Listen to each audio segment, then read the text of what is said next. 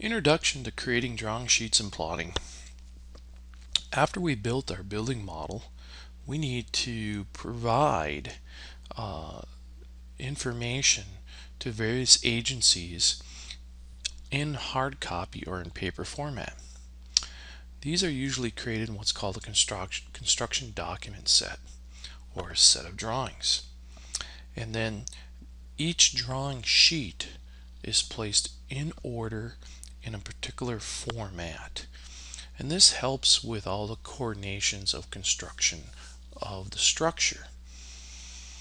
We can compose various drawing views, a project view of our model onto different sheets in our drawing.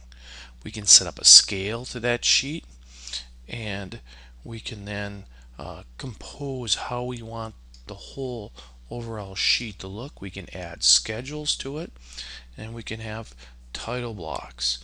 So we'll actually create and compose and print these various drawing sheets.